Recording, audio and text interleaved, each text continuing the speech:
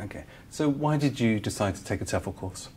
Because I've already been teaching before, but I wasn't sure if I knew what I was doing properly, so I felt I could come here and I could learn how to do it more effectively.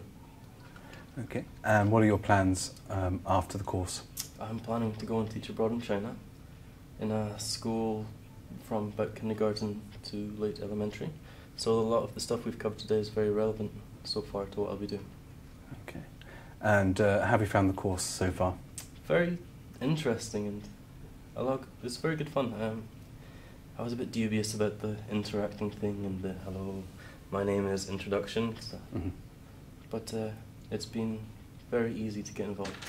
Okay.